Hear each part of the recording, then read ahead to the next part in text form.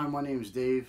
Been building bolts and vertical bow shafts for a while now, and some of the common questions we get are on spine locating or indexing, or they see me mention we locate the first dynamic bend.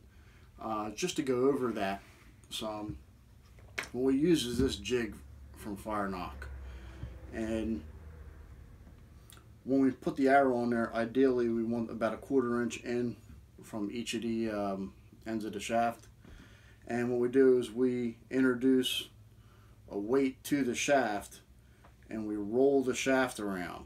And when we're doing that, we can feel the weak spot or stiff spot, however you want to call it, but the different bending points, and there are different bending points. I do want to emphasize that is when we roll the shaft, we're looking for the loosest one, not the tightest one. One will kind of feel like a pothole that you can go in and out of. It kind of feels like a little jiggle and then you're out of it. And the other one feels like a big dip in the road. That's your dominant bend. So hopefully everybody can see this. What we're doing is when I roll the shaft and we introduce weight to it, we're feeling to which one we would go loose and then kind of hit a wall. Feels like a little bit of a wall or a hill, and that would be one side. We'd roll it back and we'd hit the other side. We're looking for the one that has the most play in it.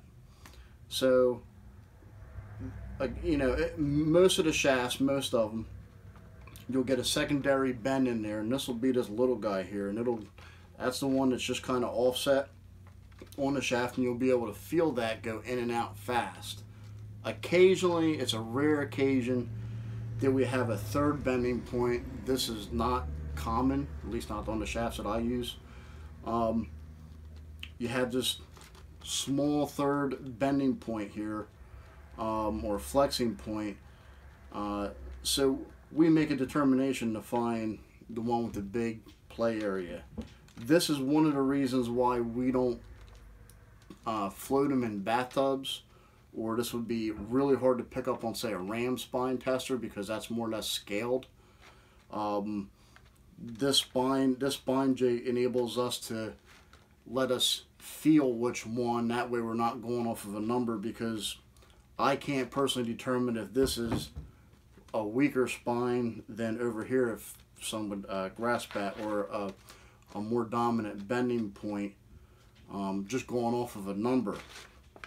So we can accurately do it on here and fast, as opposed to a person would have to go through a lot of bare shaft tuning, perhaps to achieve similar or same goals. That's what they're really going for, is to try and get the shafts to all tune in the same. With this process over here, and we build the arrows, obviously nobody's going to pay me to bare shaft tune, so I use this to get them to hopefully that same point, and we can do these in minutes. So I can do a dozen arrows in literally under 5 minutes. So this is a big advantage for us as a pro shop. This is a big advantage for us, for the customer, that we're able to send him out with a dozen shafts that are little to no calling it a shaft, which means odds are you really won't have to do any hardcore numbering of your shafts. They'll all shoot, or all should shoot consistent, even at extended distances. So again, if you have any questions, put them in the comments. Try and answer them, or PM me. I do have a website that has a simple tech info page. It goes over some other stuff on vitallimits.com, www.vitallimits.com. It goes over why the spine location is, and predictability. Also for crossbow guys, especially ones who the crossbows have rails. I'll go over in one other segment that I'll add into this video, because my cell phone is not going to allow me to time span.